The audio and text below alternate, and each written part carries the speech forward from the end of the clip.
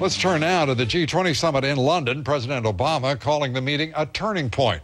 And the summit's host, British Prime Minister Gordon Brown, said he sees the emergence of a new world order.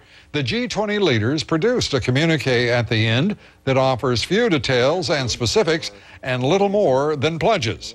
But a lot of pledges. Pledges of $1 trillion for the International Monetary Fund and the World Bank. Pledges to be better regulators and pledges not to be protectionist. Ed Henry is with the president and reports now from London. Striding into an overflow room of reporters from around the world, President Obama declared his first summit a success, even though he didn't get all he wanted. We finished a very productive summit that will be, I believe, a turning point in our pursuit of global economic recovery. It was historic because of the size and the scope of the challenges that we face and because of the timeliness and magnitude of our response.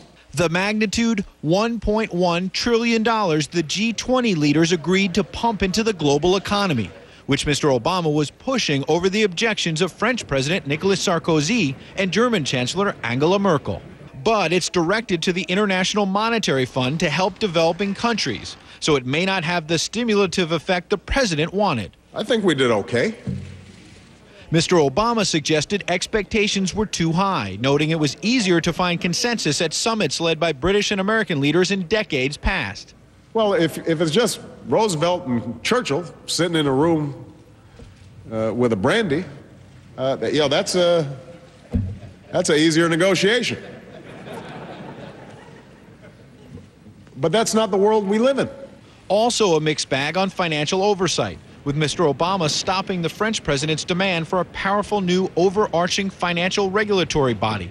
Instead, the leaders agreed to establish a new financial stability board as an early warning sign for future crises. But it has little teeth to actually crack down on risky investments like hedge funds. I think the steps in the communique were necessary. Whether they're sufficient, we've got to wait and see. This group, once again, will respond as needed. This group gets another chance to respond this September in New York. But it's important to remember its last meeting was 5 months ago in Washington, and the crisis has only gotten worse ever since.